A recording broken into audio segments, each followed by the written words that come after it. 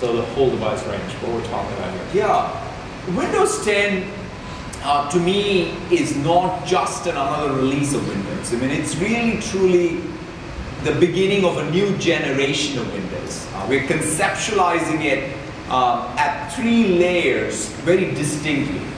The first one, of course, is the experience layer, where we want Windows to work across IoT devices, 4-inch devices, to the 85-inch perceptive pixel screens. And so we want, it's not about one size fits all, so it's not about one user experience across all of these devices, but there's consistency from a user experience perspective. So that's one very important element of it. The second element of it is for IT pros to provide you that IT control plane, which has identity management, which has device management, which also has data security across all of these. In fact, one of the things that I think increasingly will become very important is even for your IoT scenarios, the client operating system being manageable, secure is going to be very important.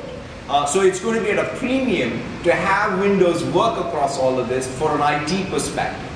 Then the last one is for developers. One of the key things that I feel that we did not do as good a job in the previous releases, which we absolutely are committed to fixing, is having a developer platform that maximizes the reach for your applications and your code.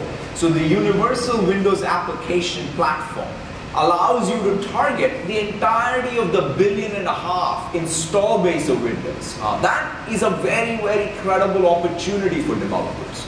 And of course, combined with our store, that means you really now have the ability as a developer to be able to build applications and reach all devices. So that 3-pronged strategy of consistency of experience, the IT control plane, for every IT pro to be able to manage and secure Windows devices, and developer opportunity being maximized, to me is the dawn of a new era of Windows with Windows 10.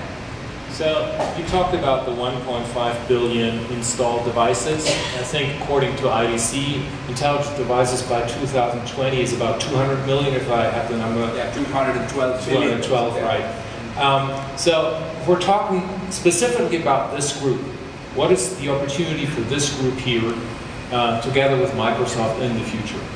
I think if you look at what's happening, and I think the data you used, which is there are going to be more devices than people on the planet, and there are going to be more sensors that are capable of running general purpose compute than the devices. So I think that generally there is going to be ubiquitous computing, and you add to that even the cloud infrastructure, our ability to create these intelligent experiences, and I describe it sometimes as ambient intelligence, because you can reason over all of the data to be able to create more intelligence in all the apps that we build. So you take something like that as the opportunity in front of us, and then you take any one of our constituents here. You take developers. I think that building these new generation of applications that fundamentally transform businesses is huge. People talk about how software is eating the world. I actually like to think about, let us not think about eating the world, let us think about empowering the world. This community, I think, has the unique opportunity as a developer community to really go create those software solutions where manufacturing, energy, retail, any one of these industries which is fundamentally being transformed by digital technology is being fueled by the apps that you're building. Same way from an IT pro perspective.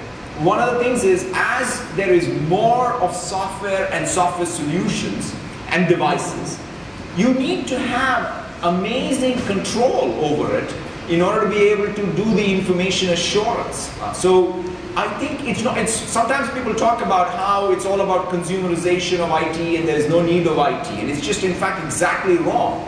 There might be very different ways for you to go about doing what you do, but I would say it's at a premium for doing things like identity management, device management in a new way, data security in a new way. So that's another opportunity. As even people bring new devices, as sensors are running applications, how do IT pros now have the ability to manage all of this complexity and tame it. You talk